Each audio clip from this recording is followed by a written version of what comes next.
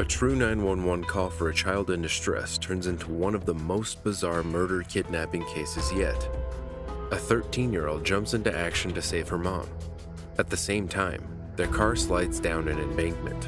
A 14-month-old is electrocuted in a freak accident, and a 5-year-old receives an award for bravery. Let's dive in. Jane Kowalski contacted 911 to report seeing a child in distress in a moving car, but no officers were alerted. The victim was not a child, but was actually Denise Amber Lee, who had been kidnapped from her Florida home on January 17, 2008. She was later murdered. 911, where's your emergency? Well, I'm on 41 going south, and I'm going to do a cross street right now. I'm on Chamberlain. I just crossed Chamberlain. I'm on 41 going south. And I was at a stoplight, and a man pulled up next to me, and there was a child screaming in the car. Not a happy. What kind of vehicle was he in? It's a blue Camaro, in the 90s or early 2000s or something. Okay, it was a baby or? No, it was a child. It was About more how than old? you know what? It's dark, and I turned to look at him, and he's a white male, sort of light-colored hair, sort of plump. He's behind me now, and I tried to slow down so he could pass me and I could read his license plate. Ma'am, don't hang up, okay? I'm not. Okay. Okay. Where are you now? 41. Okay. I'm going to pass across street, and I believe he's still behind me. I'm at Jinx Drive. I'm just crossing it. I'm going very slow, like 35 miles an hour on 41. And he's behind you?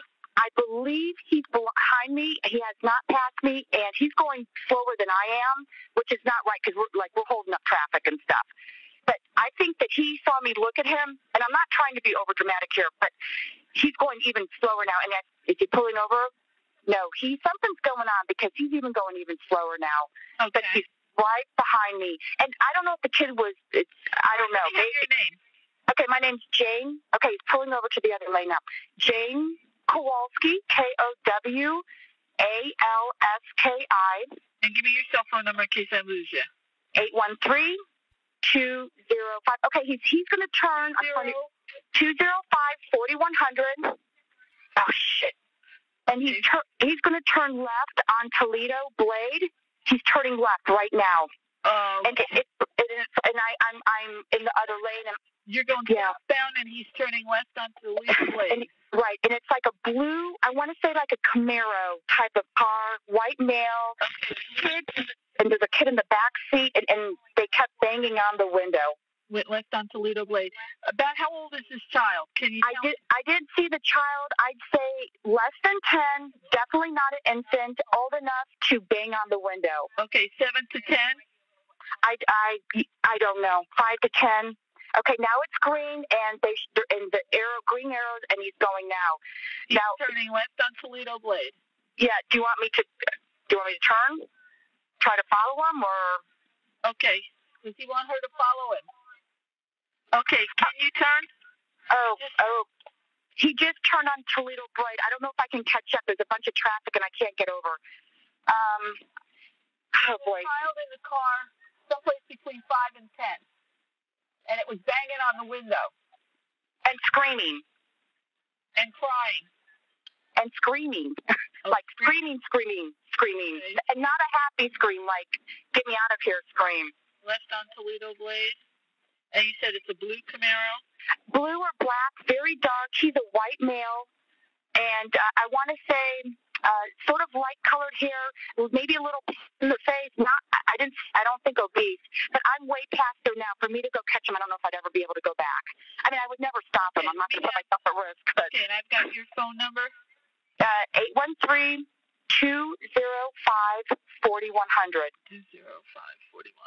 205-4100. And your first name again? It's Jane Kowalski, Kowalski. I mean, I hope they weren't just playing around. To me, it sounded like the kid was frightened and panicky, and I don't know. But I instead of taking a chance, I just wanted to make sure I called it in. I'd feel terrible if something would have ever. I'm very glad you did, ma'am. That's exactly what you should do. Okay, well, you lost him, and thank you now, and we really appreciate you calling us. Okay, can someone follow up with me? I mean, wait, hold on, ma'am. Okay. What? the vehicle turned left on Toledo Blade off of 41 southbound. She is no longer with the vehicle. The vehicle had a white male driver, blue or black Camaro. Male had light hair, and there was a child screaming in the car. So, and banging on the window. Okay. And banging on the window, okay. I've got everybody hollering at me, and I may need you to pull over, so just bear with me. That's fine. Oh, okay, I'm going to just pull over now. Let me get over. Yeah, that would be great. Okay, I'm glad you called in. Yeah, me too. I mean, I don't know if there's an Amber Alert out or something like that, but... Bear with me. And where are you pulling over? I just pulled over into the Toys R Us. Okay, at the Town Center Mall? Town Center Mall, yeah. Okay, that's excellent. I'm from Tampa. I'm going down to Fort Myers to visit my sister. I don't even know where I am, actually, but okay. You're going where? I'm going down to Fort Myers to visit my grandmother and my sister. So there's a Chili's there, and there's a Toys R Us. Exactly what you are. Tell me what kind of car you're in. It's a silver Mercedes 380 SL. Okay. If you just sit there. And your doors are locked, right? Oh, well, yeah, I mean... No, I mean, yes. Sit in the car. I always have my doors locked. Oh, yeah, that's probably a good idea, actually. The car. Yeah, okay. All right. Liz, I appreciate you holding on, Jane. No problem. I hope it turned out to be nothing, really. But, I mean, I would never... She's pulled over in the Toys R Us parking lot. Do they want contact with her? Okay. Jane, we have your phone number. If we need you, we'll call you back. You'll be on that cell phone number if we need you, right? Absolutely, and don't hesitate. I'll give you whatever information I can give you. Okay, and we really appreciate you calling in. Yeah, okay. Well, God, I hope. Man, oh, man. Okay. Thanks, Jane. All right, thank you. Drive careful. Oh, I shall. Thank you. Bye-bye. All righty, bye-bye. A loving husband and wife, 2 beautiful children, and a charming home in Sunrise. A family that was torn apart by the brutal murder of devoted mother and wife, Denise Lee. Denise and her husband, Nathan Lee, were only teenagers when they first met. Nathan had described meeting Denise as love at first sight, and the two married in 2006 after they had their first son, Noah. In July 2007, their second child, Adam, was born. Despite their young age, the couple was determined to make their family their #1 priority. Denise would stay at home with the kids while Nathan worked hard to support his family. We had 2 beautiful kids and we're just living the American dream, Nathan said, until suddenly one day the dream was shattered. January 17th, a Thursday, began like any other. Denise was home taking care of their 2 children, 2-year-old Noah and 6-month-old Adam, while Nathan was at work. At around lunchtime, Nathan and his wife had a brief conversation about the unusually warm weather and wished each other a good day ahead. Denise had opened the windows for some fresh air. At around 3 p.m., Nathan called Denise again to tell her that he was on his way home from work, but she did not answer or return the call. To his surprise, he tried calling his wife 8 more times during the 25-minute drive home. As he pulled into the driveway of their Sunrise home, Nathan saw that the windows which Denise said she had opened during their call earlier that day were now closed. Upon entering the home, he realized that Denise's cell phone and keys were on a chair. He noticed that the windows were closed but not latched and that both children were in the same crib, and his heart sank as he discovered that the person who had put the children there was not his loving wife. He contacted 911, and as soon as he alerted authorities, made a call to Denise's father, police officer Rick Geoff, a 25-year veteran of the Sheriff's Office of Charlotte County. Within 30 minutes, police on foot, in vehicles, search dogs, and helicopters were on the scene, combing the area for Denise. Officers asked neighbors if anyone had seen anything, not expecting to get any answers, but one neighbor reported something. She told police that at around 2:30 p.m., she saw a white male pull into the Lee's driveway, but when she looked out of her window 10 minutes later, the male and the car were gone. That evening, at around 6:14 p.m., while authorities were still searching for Denise, 911 received a call. It was Denise herself, pretending to have a conversation with her kidnapper, trying to keep her conversation casual and attempting to relay as much information as possible to the 911 operator. Denise begged her kidnapper to let her go home to her children. After 7 minutes into the call, the kidnapper realized that his phone was missing and the line went dead. Because the phone was a burner, Authorities were unable to trace the call. Still, they were able to determine the name of Denise's captor, Michael Lee King, a 36-year-old unemployed plumber who also lived in Northport, not far from the Lees. Investigations revealed that King was on the brink of divorce, had a 12-year-old child, and his home was on the verge of foreclosure. Police managed to track down his address, but by the time they arrived, it was too late. No one was home. Only remnants of what was later discovered to be Denise's brutal rape remained. Disturbing traces of a child's blanket and duct tape with Denise's long brown hair stuck to it were found in the bedroom. Little did the police know at the time that King had driven to his cousin Harold Muxlow's house with his victim lying on the floor of the back seat. He had asked his cousin to borrow a shovel, a can of gas, and a flashlight. Denise, bound in the back seat, was able to free herself and hastily jumped out of the vehicle and screamed for Harold to call 911. When Harold questioned King, asking what was going on, King forced the woman back into the car and sped away. Harold went back inside his home and informed his 17-year-old daughter, Sabrina, of what he had witnessed. Sabrina called 911 to report the ordeal. 7 minutes after Sabrina called 911, a fourth call was made to the police. Jane Kowalski reported that a man in a Camaro matching the description of the kidnapper's vehicle had pulled up next to her at a traffic light. He allegedly forced something down in the back seat, and Jane told police that she thought she heard a child screaming in distress. Jane later said to reporters, after he does that, a hand comes up from the back seat and is slapping on the window as loud as can be. The caller thought that she was witnessing a child abduction, but it was no child. It was Denise.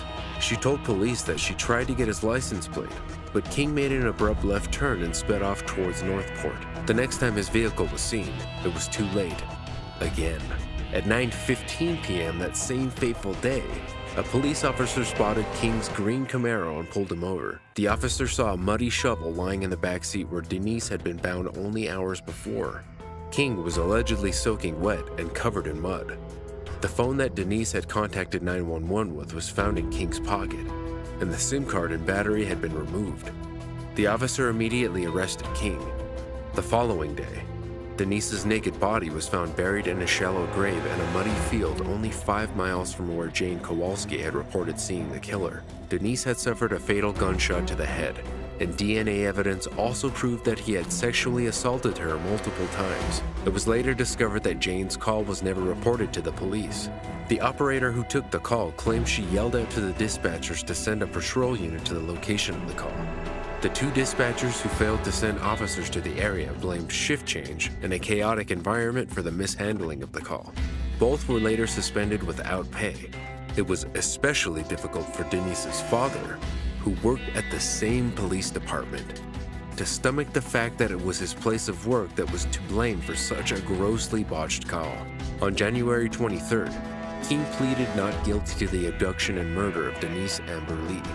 However, Sarasota County prosecutors charged him with the blatant crimes that he committed, and he was sentenced to death. The tragedy of the murder left her family heartbroken, especially her husband and father of their children, Nathan, who said, "I was supposed to spend the rest of my life with her.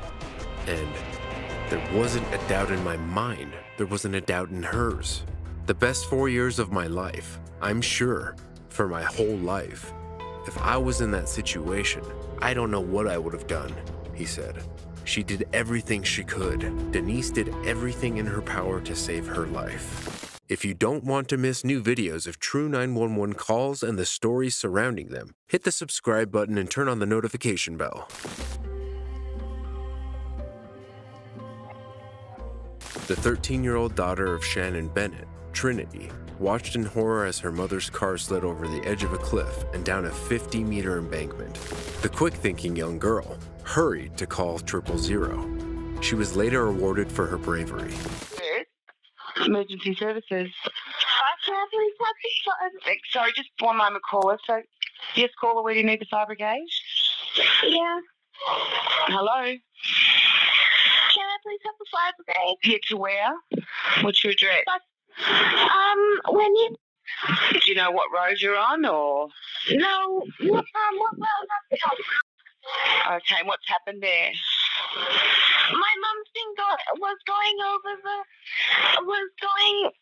the turn, and on the edge of the hill. In the car, is she, or? She's in the car. Okay, all right. Just bear with me.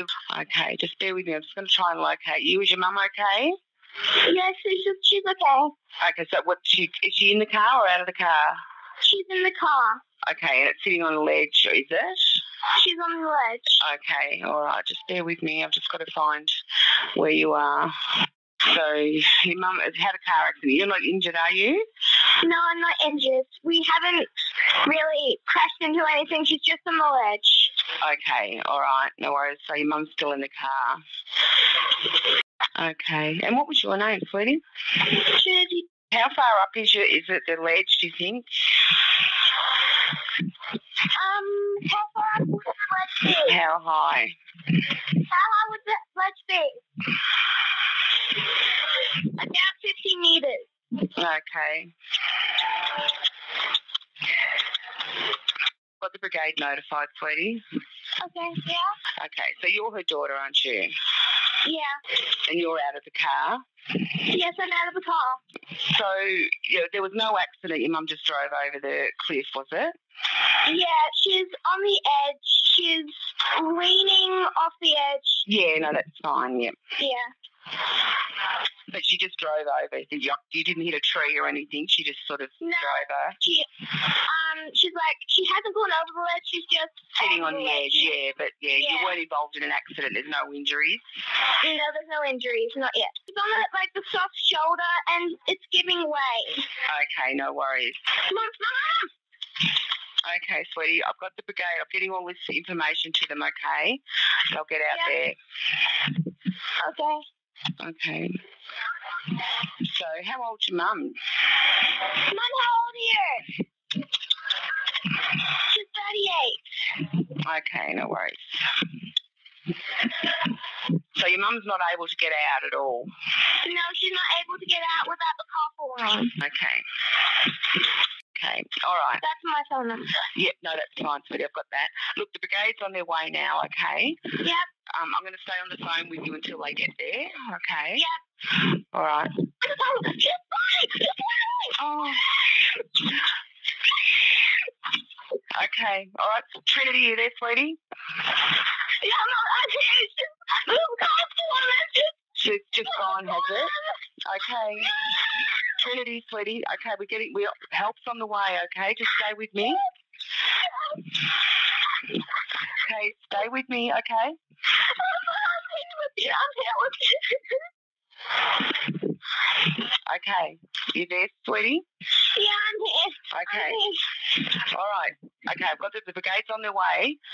So the car has gone over the edge. She's gone over the edge. Okay. And she's at the bottom. Okay, that's okay. The brigade's on their way, sweetie. Don't you go down. Go down. Can you climb down? Can you climb down safely, or is it too dangerous? Yes.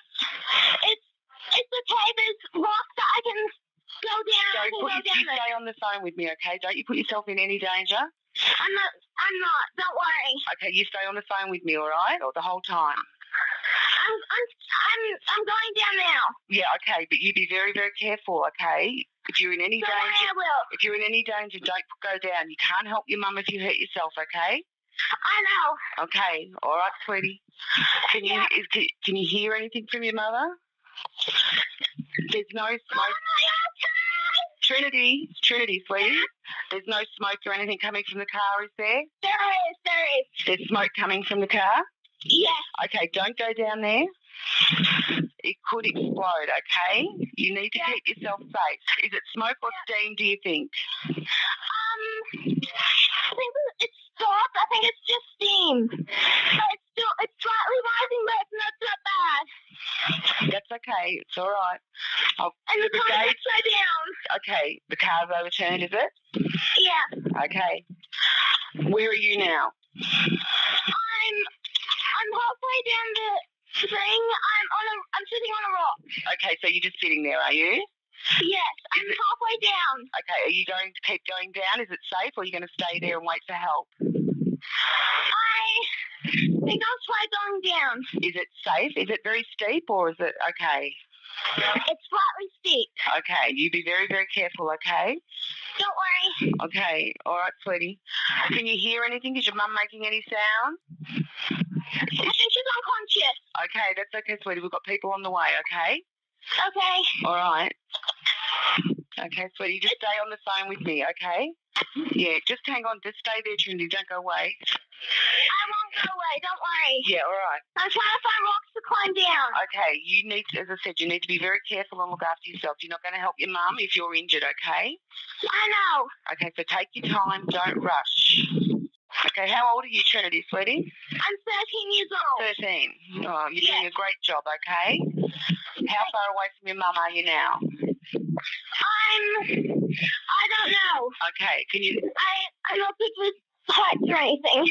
Sorry? I'm not good with heights or anything, and my dad... Okay, all right. Okay, sweetie. All right. Okay, you just take your time. Take your time. Don't rush. Make sure the rocks you're standing on are stable, okay?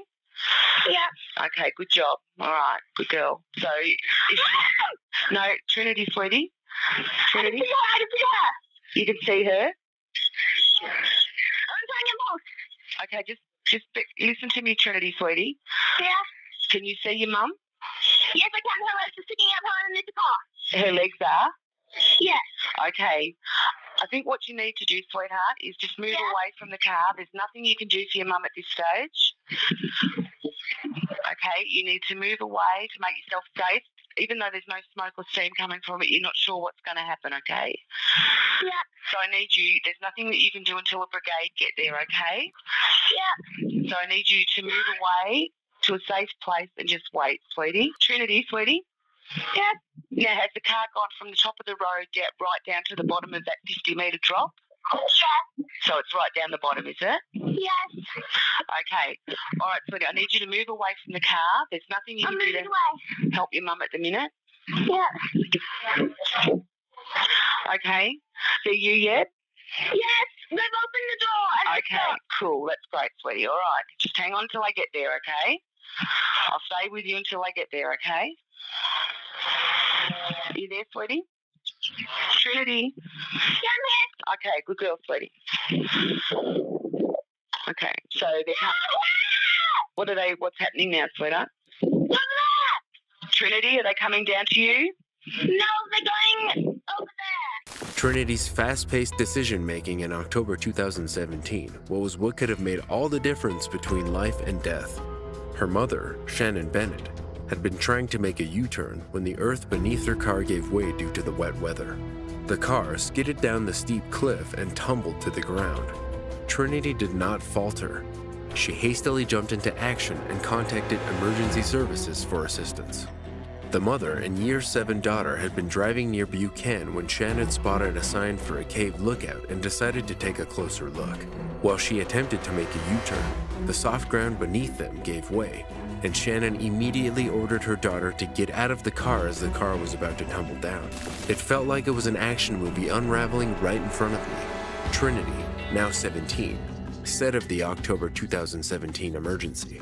The young girl used her spare hand, wielding the phone connected to 000 with the other, and carefully scrambled down the incline so that she could see the wreckage below. She told the operator that the vehicle was on its roof and her mother's feet were sticking out of a window. Shannon was rushed to hospital in Melbourne by helicopter and was treated for critical injuries, including a torn aorta and a broken arm that barely missed needing amputation.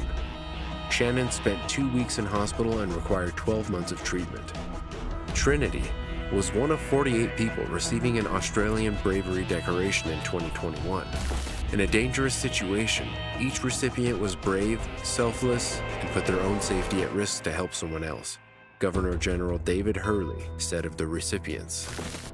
Trinity also received an award for commendation for brave conduct and an award from Emergency Services Telecommunications Authority, ESTA, named a 2018 Junior 000 Hero. She was one of the 31 children to receive the award at a ceremony in Melbourne. Ms. Bennett has expressed how proud she was of her daughter and very grateful.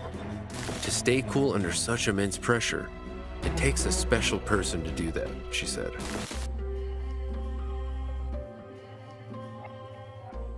A heart-stopping call came through from Claire Carlson to 000 in South Nowra, Australia in May 2019 after her 14-month-old baby was electrocuted by chewing through electrical wires. Ambulance emergency. What town or suburb? South Yarra in South Wales. You okay? Tell me exactly what's happened. My son, he just pulled the cord down from the land, and I think he's electrocuted himself, and it looks like he's got a burn on his tongue.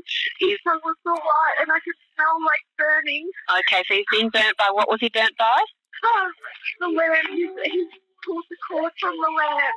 Oh, I see. It's completely undone. There's wires. Okay. He's in his mouth. Okay, all right. So, how old is he? 14 months. 14 months. Okay, all right. Are you with him now? Yeah, I got Yep. him. Okay. Yeah. Okay. Now, is this the boy, and is he awake? Yes. Yeah. Yep. Is he breathing? Yes. Yep. Okay. And he's got blood in his mouth, and it smells burning. Blood in his mouth. Okay. All right. And where is he now? He's in my arms. He's in your arms. Okay. Is he away from the power source? Yes. All right. Is he completely alert? Yes. Yes. Okay. Is he breathing normally? Yes. Yep. Okay. All right. So I'm organising help for you now. Okay. So stay in the line. I'll tell you exactly what to do next. Yeah. No, that's okay. That's okay. That's all right. Okay. He's still awake and he's still breathing. He's crying. That's a really good sign. Okay. Okay. So you've got an ambulance coming to you. Okay. I know it's really scary, but like I said, the fact that he's still awake and he's still making noises, that's a really good sign. Yeah. All right. That's okay. You've done super well. Okay.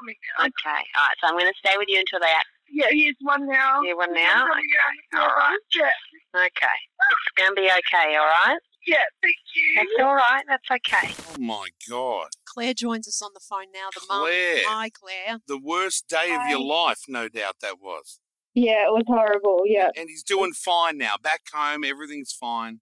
Yeah, he's just got a little scar on his tongue, and he's a bit scared of nurses now, but other than that, he's fine. Oh, wow. And just in a split second, see these, you don't think for a second when they're milling around the table where the lamp is, you don't think he's going to pull the cord out and get electrocuted. You don't think that. What did he actually do? Did he pull the cord out? Yeah. Yeah, so we have a floor lamp, and he often plays in that area, and he's just somehow pulled on the cord, and it's come unattached from where it actually goes into the light fixture. Oh, so it's attached to the wall, plugged in, and now it's pulled out of the lamp, live wires. Yeah, live wires, 240 volts. Oh, you're so lucky, really. Yeah, very lucky it wasn't worse than what it was. Now, what about Crystal, the operator of the call taker? Yes, the call taker is on the phone as well. Crystal, Hi, Crystal. Look how calm you were. Good morning, guys. Good morning. Really great to talk with you. Claire's here as well. Have you guys spoken since the incident? Probably not.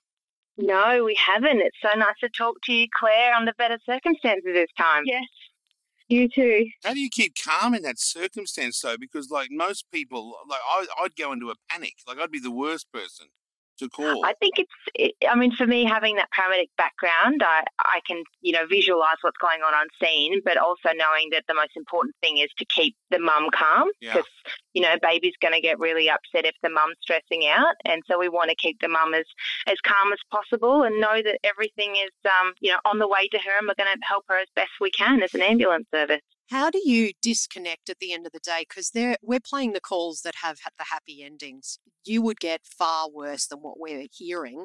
Does it upset you? Do you take it home with you?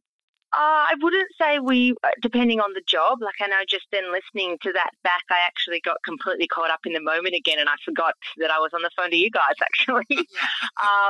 But I think, there's always great stories that come out of our 000 calls. Yeah, there's some horrible bad ones, but the fact that we're able to help these people and see the difference between when we first talk to them where that, they're really upset and stressed out, and by the end of the call, usually we've got them a little bit more under control before the paramedics arrive. So I think it's a really rewarding job, and I think we all get a lot out of it. So, yeah, it's good to work for the ambulance service. It is. You guys are amazing. Yeah, you are. Claire, happy days for you at your place. I don't know about you. Are you going to do the same thing I do when, I whipped my dog once because it chewed up a nice slipper that I had, and now all I have to do is hold up the slipper for it to realise, anything could happen. Will you hold up a cord now if you want to control the child, if the child's misbehaving? Well, That probably no, wouldn't be advisable. he's a little daredevil. Like he will even try and flick PowerPoints and everything. Like nothing's stopping him. But we thought we had the house baby proof, but we've done an extra baby proofing around the whole house. Yeah. That's a good lesson for everyone. Even when you think you've baby proofed the house, look at it think again. That's right. Yeah, exactly. Thank you, one of Claire. those things Thanks, you Crystal. can't skim over, right? No worries. In an interview with radio hosts Kyle and Jackie O, Claire explained how the incident happened. There was a loud bang before little Oscar started screaming. The young mom said the cord was still plugged into the power point, leading to the baby suffering from 240 volts straight to his mouth. Thankfully, the call taker, Crystal, has a paramedic background, so she managed to keep Claire calm until the emergency services arrived. The 14-month-old was rushed to Shoalhaven District Hospital, where doctors were concerned that the swelling from the burns, especially to his tongue, would block his airways. He was intubated before being taken by helicopter to a children's hospital in Sydney. Oscar suffered burns to the outside of his top lip, inside his bottom lip, on the right side of his tongue. Additionally, he had blisters on the side of his mouth and his palate behind his top teeth. Miraculously, the burns hadn't traveled down his throat or affected his heart, and the injuries were only in his mouth. Initially, the baby was discharged once he started eating and drinking again, but was readmitted after the pain stopped him. Oscar's parents, Claire and Hugh Carlson, said he made a full recovery but wanted to use the incident to bring awareness to other parents and caretakers. A month after being electrocuted, his mother told a local publication that all the taste buds on his tongue had grown back, and hopefully there would be no scarring. She said he is just a normal 14-month-old again. He's eating and doing all the things he used to. In fact, the little one even had his own Instagram account with some child modeling work and brand representation. The account has since been changed to @chasing.my.darlings since the family has expanded. The proud parents have always known that Oscar is a fighter after being born with aspirated meconium, which meant his lungs were full of meconium, and he was in respiratory distress. He was on a breathing machine, had fluid around his heart, and was quite jaundiced. Another hero caller from Australia.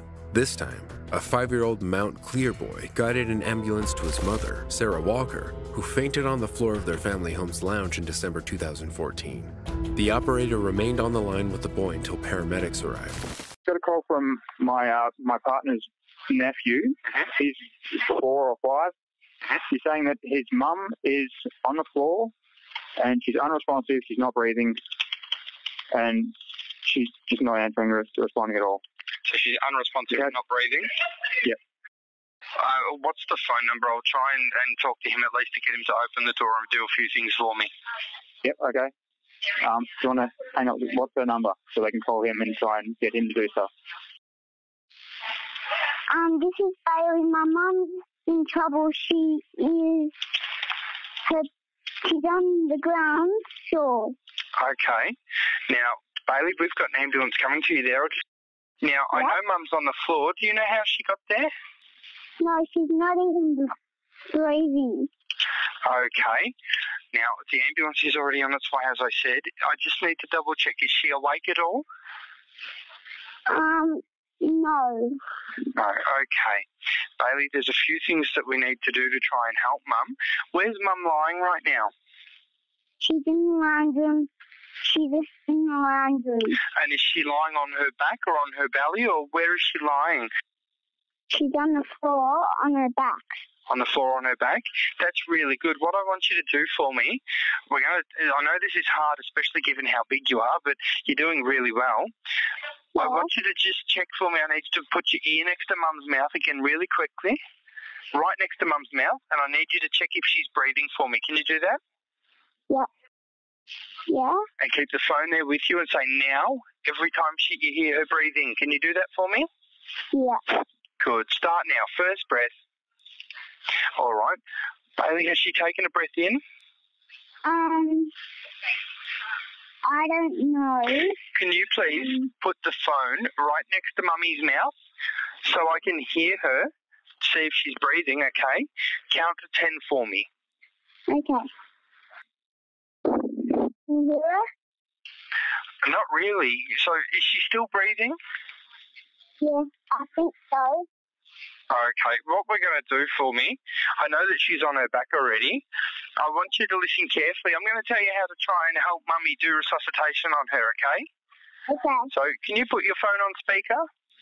Yeah, it is. Yeah, very good. What I want you to do is I want you to place your hand. What's that noise I can hear, Bailey? That's Mummy. That's Mummy making a noise, is it? Yeah. Okay, good. Can you just see if you can wake Mummy up at all? Mummy, are you awake? Do you need to talk to Mummy? I need you to see if she can wake up at all for me. It's really important so we can tell the ambulance. Okay. I just told her she's awake and she said yeah. Okay, so she's talking to you now, is she? She was just going, Okay, did she actually say any words to you, Bailey? No. No? So she's moaning at you when you talk to her, is she? See if you can get her to respond again. Okay. Mummy. Again.